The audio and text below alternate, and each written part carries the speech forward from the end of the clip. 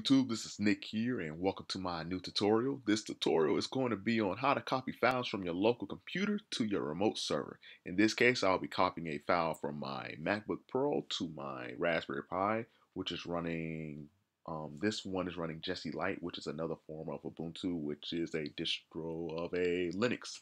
So let's get started. So first I'm going to create a file to send over. I'm going to call this one, dummy file 1.txt. I'm just gonna press enter and I'm gonna type in something in here. Does this work for YouTube? All right, and I'm gonna do Control C to close that out. And what I'm gonna do next is the command to copy files over remotely is scp space whatever the file name is. If you are copying files from another directory, you will have to put in the absolute file path, not the relative file path. So we're gonna, since we're already in this directory, we do not have to specify a file path at all. And I'm just gonna say dummy file 1.txt, and then we're gonna type in the username of the remote server at the IP address.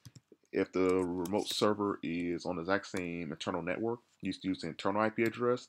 If it's on an external network, use the external IP address, except port forwarding does have to be turned on in order for this to work correctly. And that is what I'm using. Colon, so we have username at IP address right here. And then the colon after this is the path where you want the document saved, or the file save. I am saving it as at the root drive or the root of the home of this user. So I'll use the tilde sign and then do / and press enter. And then for the password, it's whatever password you are using for that server. And as you can tell, the file copied over. And just to make sure, sanity check to make sure it's copied over and the data's in there, we're just going to SSH into that server.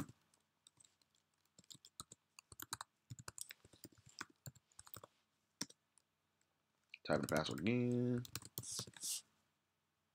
Alright, and I'm going to do ls to see the files that are on this root drive. And as you can tell, this sign right here, the tilde sign, is the exact same one that I did put it in.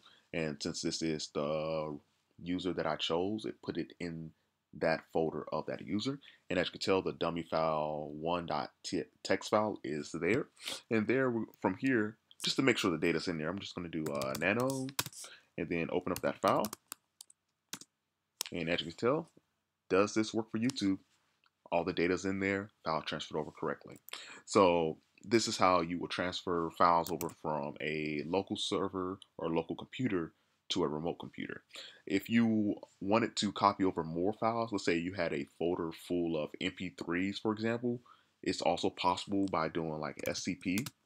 And then if you were to use, let's say, the $mp3, it will copy over any files that end in the MP3 format to this folder. Alright, and that's it for this tutorial. And if this video helped you, please like, subscribe, and comment. And if you have any questions or any future videos you would like me to make, just send me a message on YouTube or any of the other social media sites in the description.